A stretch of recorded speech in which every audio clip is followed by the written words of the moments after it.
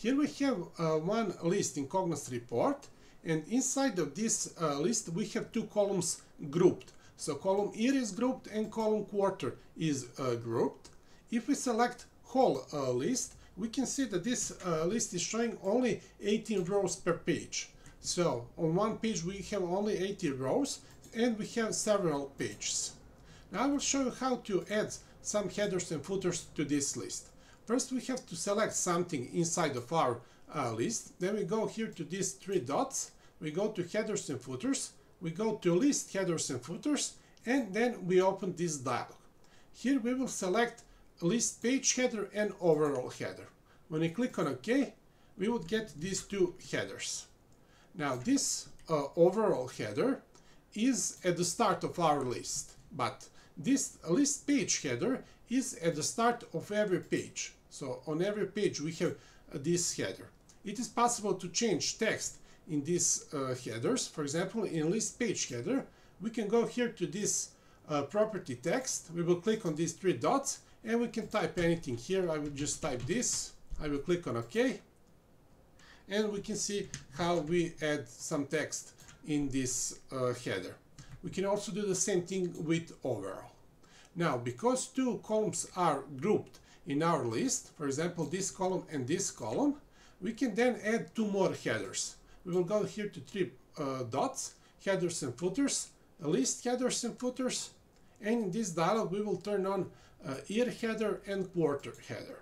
When I click on OK, we now have two more headers. Now we can also change what is presented inside of these headers. For example, here we are showing data item value. That means that we are showing the value from some column, and that column is this column year. Here we can change this, for example, to column quarter, and in that case we would get in this header values from this column. So that is possible. Then beside data item value, we can also use data item label. If we use that, in that case we would get a name of a column. For example, if we change this back to year, in that case this would be the name of this column, and we can see the same name here above. Then we can again use a text option. If we click here on text, then we can type anything. For example, I can click here on three dots and I can type some word. When I click on OK, that word will be in our header. And at the end, we have one more option, and that option is report expression. If we use the report expression, then we can go here to three dots and we can type some expression. I will just type simplest expression, for example, 2 plus 2. So when you click on OK, we will see our result inside of this header.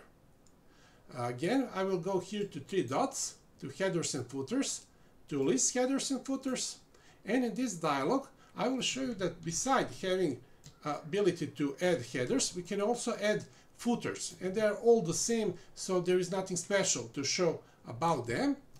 And now I will turn off all of these headers except year header. I will click on OK, and I will change this option back to data item value.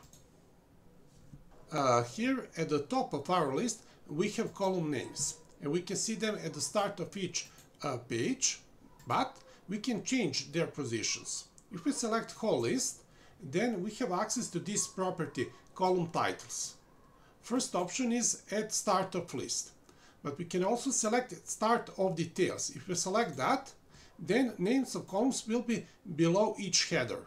So on one page we can have column names 2 times, and there are more options.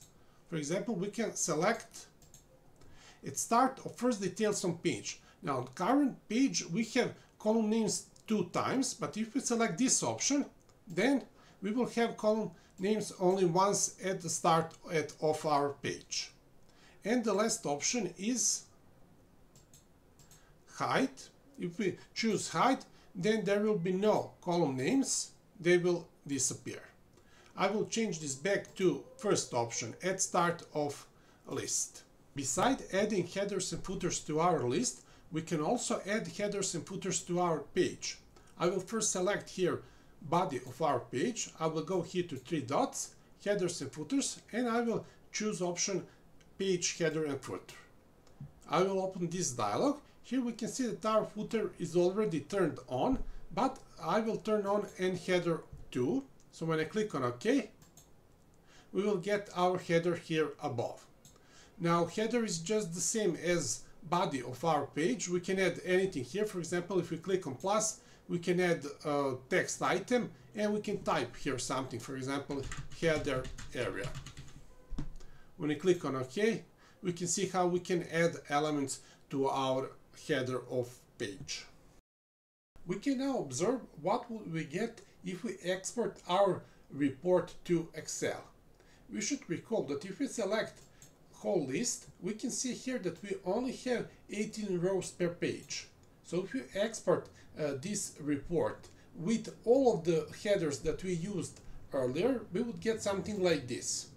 We can notice that we have page header, we have page footer, we have all other kinds of headers, but we only see 18 rows on one page. Here we have 12 months, and here below we have 6 months more. All of the other months are on these other pages. For example, here again we have page header and footer, or here. But if we go back and if we delete this property 18 so that nothing is written here, in that case, if we export our report, we would get something like this. We would get only one long list, only one sheet, and on this sheet we would have page header and page footer only once.